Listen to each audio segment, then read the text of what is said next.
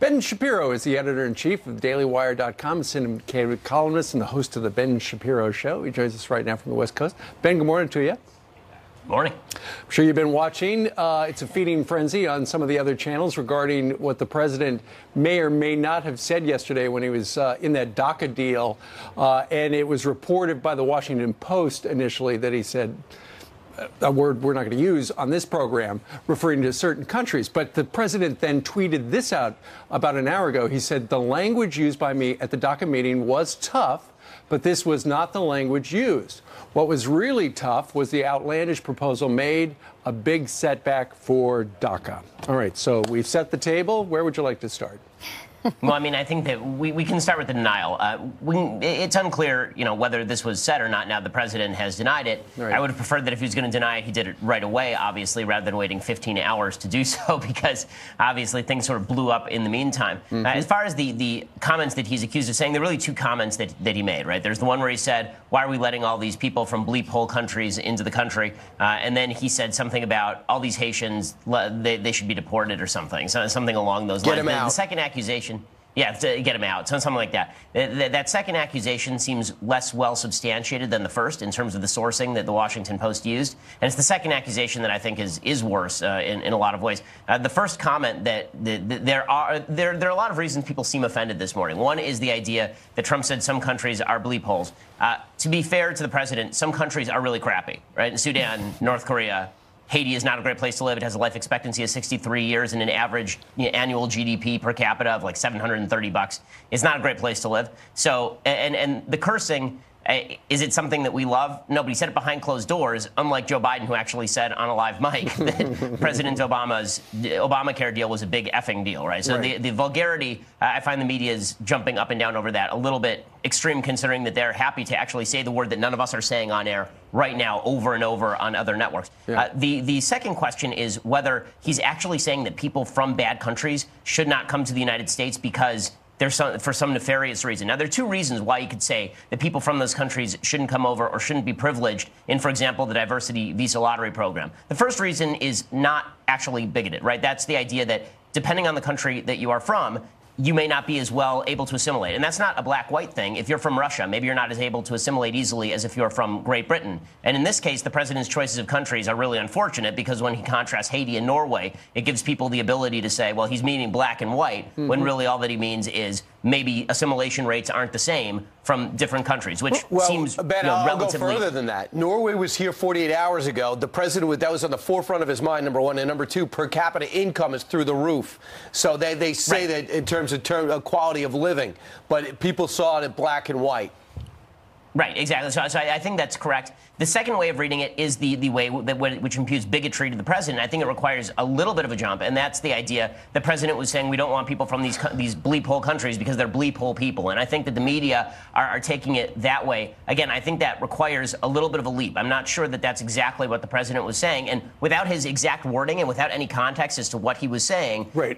I think that how you view this is a Rorschach test on how you view the president. If you want him to be seen as a bigot, if you think he's a bigot already, you're going to jump to he's a bigot from these comments. Right. If you don't think he's a bigot, you're going to say that's not what he meant by this at all. Now, would I prefer he had not said this? Of course. But that's true about like half the stuff the president says for me. So that's fair, Ben. This is Rachel Campos-Duffy talking to you. I agree. Listen, I think some of our best immigrants have come from crappy governments and countries. So I'm a little bit perplexed by that, hoping he didn't actually say that.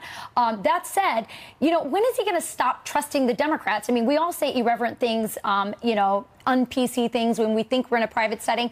But gosh, I mean, he probably should know by now that the Democrats are out for blood. And no question that if you're going to say stuff like this, it's not particularly smart to say it in front of people who are not your political allies. You shouldn't say stuff like this to begin with, as you mentioned. And you're exactly right. One of the arguments in favor of bringing in people from bad countries is that they know what they're leaving, right? A lot of our best immigrants are coming from places that are quite terrible, including my great-grandparents when they came over. And I think pretty much everybody in the country's great-grandparents came over from somewhere they considered bad, including the Pilgrims. So the idea that line works, but you're right that the president. I swear, if the man could just stay off Twitter and watch his mouth, he would rise 5 points in the approval ratings almost immediately. And the proof of this is that every time he goes out of the country and he doesn't have access to Twitter and he doesn't actually speak to the press and he's not talking to Democrats, his approval ratings rise 5 to 10 points. And he does actually very good in these settings, in these international settings as well. Sure. All right, so let's talk about Nancy Pelosi if we can, because she's getting a total pass here about what she says about the money that so-called average people are making and getting increases off this economic plan, and how she described the meeting that was held without her. First off, when she was told that $1,000 bonuses were being handed out and places like Walmart were raising up their minimum wage, this was her reaction. In terms of the bonus that corporate America received versus the crumbs that they are giving to workers to kind of put the schmooze on, is so pathetic. Crumbs to put the schmooze on. Could you please, you live in California, can you explain what she's talking about? No. I have no idea what she's talking about. You know, as a Jewish person who uses the word schmooze pretty regularly, you don't put the schmooze on. That's not actually a thing. And beyond that, you know, when Nancy Pelosi says that people who are low income and getting raises from because of the president's tax cuts and the Republican tax cuts, when she says that doesn't mean anything for those people, that's pretty derogatory toward people who she's supposed to be courting. I mean, I think the whole problem for the Democrats is they didn't win a lot of blue-collar votes in places like Ohio, Pennsylvania, Wisconsin, and now they're going around saying that if you get $1,000 back from your employer, you get a raise from your employer, it doesn't mean anything because it's not enough money. And maybe she should stop hanging out in Marin County and start hanging out in rural Ohio. Now, the second thing we wanted to bring up is what she said about the meeting that was taking place without her. The highest-ranking person there was Steny Hoyer. Nancy Pelosi came out and said, "What do you mean that meeting with a bunch of white guys? Five white guys? Maybe they should open up some type of other stand." I don't even know what that means, but Steny Hoyer was offended. I mean, number one, do people have to worry about her stability? Well, I mean, I'm not sure that Nancy Pelosi has been all there for a while, but I'm not going to play armchair psychiatrist. I think the voters are going to have to decide whether or not they want Nancy Pelosi representing them, and in San Francisco, apparently they do.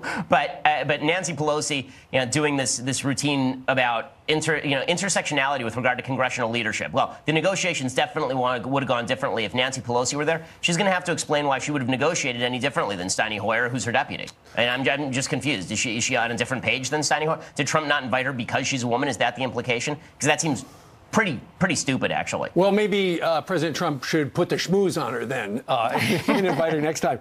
One other thing we wanted to ask you about, and apparently there is a newspaper report that the Obama administration tipped off Iranian terrorists that Israel planned to assassinate him just because they wanted to make sure the Iran nuke deal, a Barack Obama legacy item, went through.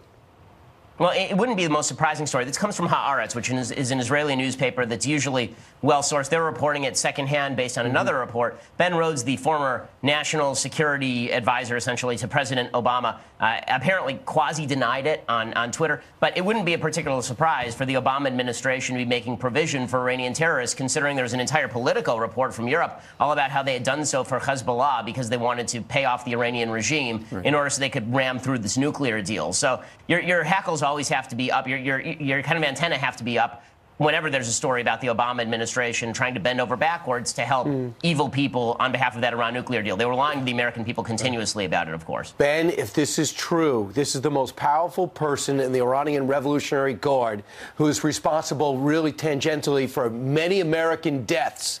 That would be, you talk about a foreign policy disaster that needs to be investigated. Soleimani, this guy, we told him he's not allowed to leave the country, yet he turned up in Russia. So this would be something extraordinary if this is proven correct. It definitely would be a bombshell. And one of the things that's amazing is Tommy Vietor, who, of course, used to be a member of the Obama administration, apparently not when this story was broken. He came out and he said, well, why exactly is everybody so exercised? It's not like this guy Soleimani was like Osama bin Laden or something. That demonstrates the gap in understanding about terrorism that the Obama administration evidenced nearly every day in office. Absolutely. All right. Join us today from the West Coast. Ben, thanks for getting up early. Have a great weekend. Thanks, a Ben. lot.